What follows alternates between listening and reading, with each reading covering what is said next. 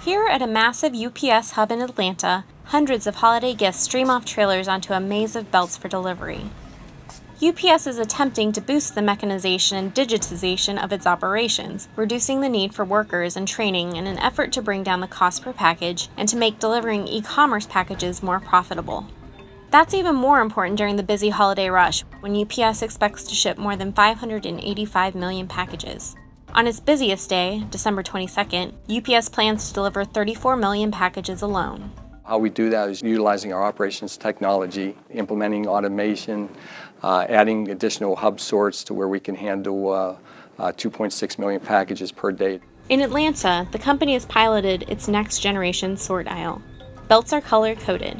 Employees pick up a package and scan it. A light flashes on to show on which chute the worker should place it.